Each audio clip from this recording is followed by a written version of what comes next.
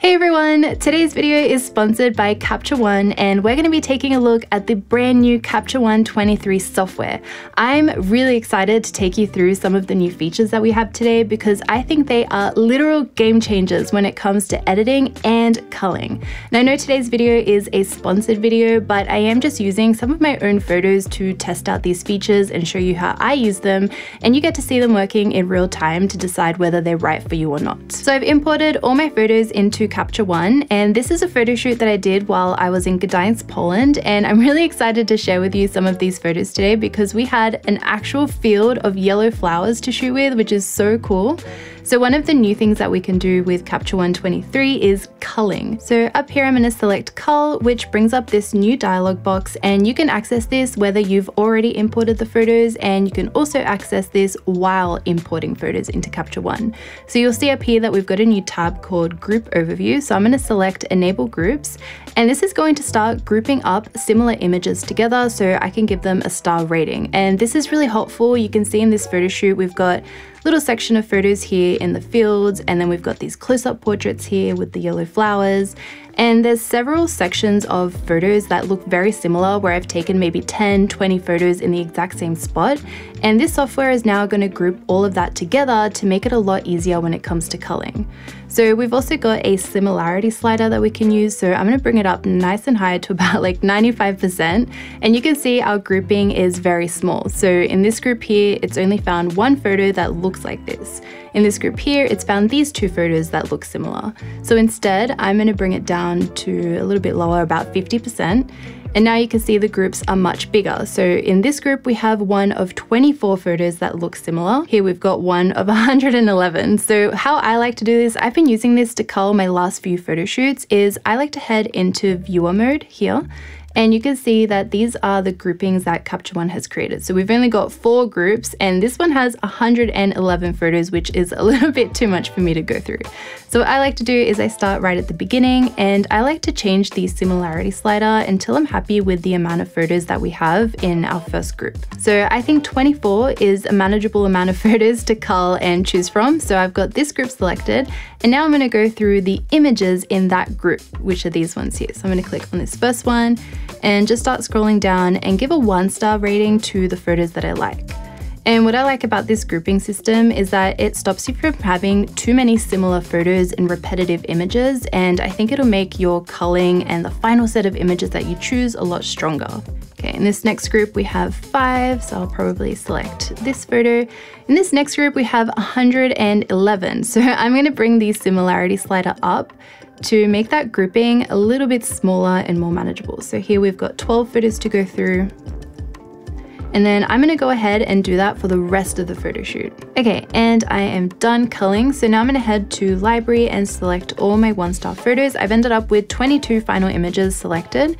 So I kind of like to just go through and make sure I'm happy with all my final images. I really like how this grouping culling method really helps with getting a nice variety of photos at the end of your selection. And I don't have too many repeats, which is really cool and actually saves me a lot of time. The next new feature we have in Capture One 23 is smart adjustments, and this is what I think is going to be the game changer when it comes to batch editing photos. So I've got this photo here, it's taken kind of in the shade, so it's got a little bit of a blue cast to it. And just to show you how this works, I'm going to really exaggerate the white balance. So I'm going to make it super duper warm, like way too warm.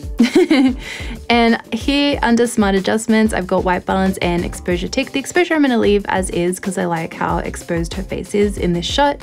And I'm going to select set as reference. And basically what I'm telling smart adjustments to do is that I want every photo that I apply this adjustment to be really warm like this. So I'm going to select this picture up here, which was also taken in the shade, but you can see it's a little bit darker. So I'm going to hit apply, and you can see it's warmed up the image really nicely, and it's also increased the exposure a little bit to match the exposure of my other photo. And you can see that it doesn't just copy the Kelvin and tint because it does have different numbers here. So here we're at 8,000, and on this photo I set it to 10,000. And then I do have another example I want to show you down here with the yellow flowers. We have these images are really warm because we've got those yellow flowers that are reflecting warmth on Olivia's skin. So I'm going to hit apply again, And here it's chosen to do a Kelvin of 7,000. So I think that's really nice because it's warmed up the image enough, but it's still retained a nice color to her skin tones as well. So I'm back on this image and I'm going to actually edit this image properly, so I don't want it to be that warm. So I'm going to bring down the white balance a little and the tint as well, because something you can do is you can use smart adjustments and save them in a style, so you can use them on separate images. So I'm going to go ahead and edit this image. I'm going to show you step by step how I'm going to do that. I'm going to go for quite a colorful but natural edit to this photo. I really want those yellow flowers and that green field that we're in to pop. So the first thing I'm going to do is set a new field adjustment layer because we're going to be using the layers here.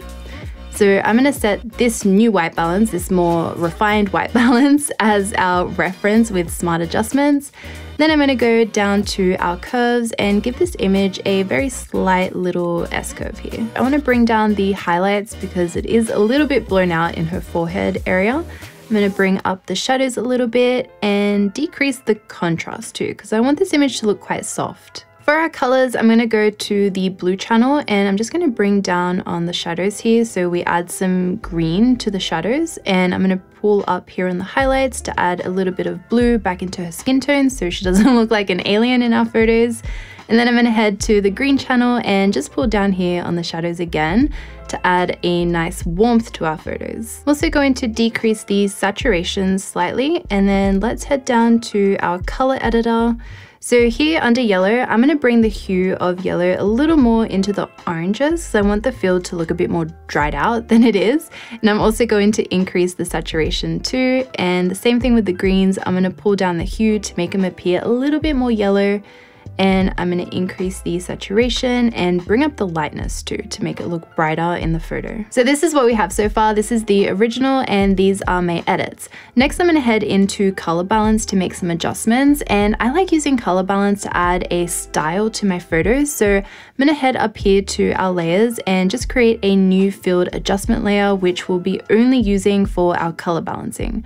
So I'm going to start off in the highlights, and I want to add like a cyan color to the highlights here, just because I feel like the image overall is very, very warm, and I like to use color balance to add some contrasting tones just to make the edit look a little bit more interesting. I love this slider here. It's so much easier than just trying to pull this out in a straight line. So I'm going to have a very faint amount of cyan in the highlights here. I'm also going to darken them as well. Next we'll head into shadows, where I want to have like a very warm color. So I think here this kind of golden color looks really nice, and I want that to be super faint, so I'm going to pull that way down. And finally we have midtones, which again I want a nice golden color to suit her skin tone here. I've just gone back to the red channel in our curves and just brought down the reds a touch because the image was looking a little bit too warm for my liking. I do like that slight green wash over the photo, so I'm happy with what the edits look like now. This is the before and this is the after. So something really cool that we can do with both smart adjustments and layers is that we can include them in styles. So I'm going to head to style and select these three dots here and select save custom style. So here I'm going to make sure smart adjustments is selected and both my adjustment layers as well. And then I'm going to make sure all the adjustments that I've made are selected except for exposure and white balance. Okay, then I'm gonna hit save and I'm gonna name this layers and smart adjustments. Let's go with this image because it's a little bit darker. So I'm gonna select layers and smart adjustments that we just created. And then let's go to our adjustments and have a look at our camera settings. So you can see as we're flicking through both these images here, they look quite matched in color and tone. And if we take a look at our settings, you can see that our white balance is different and so is our exposure. And you can see that the layers that we created with our last image and saved in styles has now been applied to this image. And something really cool that you can do with these layers is adjust your opacity. So if you remember, we created our color balance with our second layer, which I've added some nice cyans to the highlights, but I feel like it's a little too strong for this image. So I'm going to bring down the opacity just to remove a little bit of that cyan look and make it more balanced like our other photo. So I've gone ahead and applied the style to the rest of the photos in this photo shoot, and you can see without having to adjust the white balance or exposure at all, we've got this photo from the end of the day looking so similar to the photo from the beginning of the day, which I think makes editing super fast and easy. Let me know what you think down in the comments below, but I think this is going to save so much time for, again, photo shoots with such a wide variety of photos. So that is all I have for today's video, taking a look at these new culling and editing features of Capture One that I'm really excited for. Let me know what you think in the comments down below, and if you are interested in getting Capture One, please make sure to use the link in my description. I have a 20% off discount code for you, which I'll also have in the description. But as always, thank you so much for watching. I make new videos every single week, so I will see you all next time. Bye! From this photo shoot to look very warm like this.